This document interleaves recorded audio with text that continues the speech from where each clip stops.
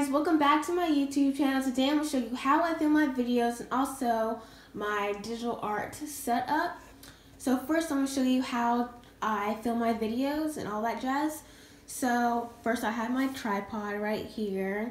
I think I got this from Office Max, one of those places. So I have it like slanted downward. So these two legs right here are the same. They're not adjusted like the clips, they don't move. I don't know. And then yeah, so I don't really adjust this either. I just leave it the way it is. And then this is like slanted downward to face my art. And this leg is slanted a little outward. And I have a dictionary there so I won't fall over while I'm working on my artwork. And yeah, then my phone that I'm recording on now, it's usually right here, but I'm using my old phone just to show you guys. And yeah, that's pretty much it, how I film my videos.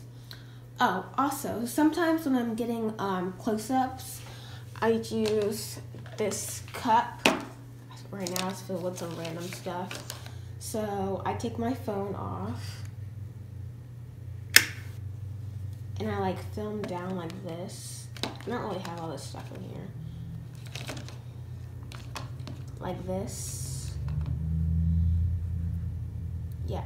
So I kind of just like adjust it the way I needed to. And then like if I'm working on something, drawing something, you can see some close-ups. So yeah, that's pretty much how I film my videos. So now I'm going to change the setup and show you how my digital art setup.